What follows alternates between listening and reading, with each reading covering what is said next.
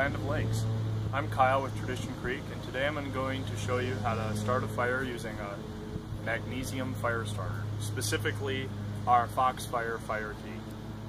Before you try to light a fire, you'll want to find your three types of wood.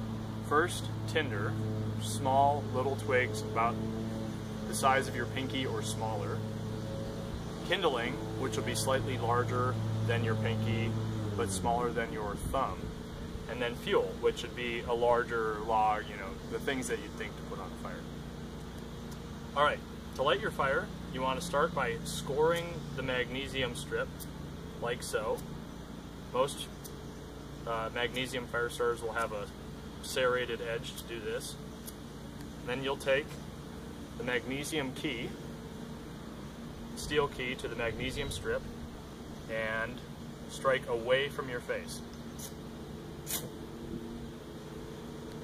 That's how you start a fire using a magnesium fire starter.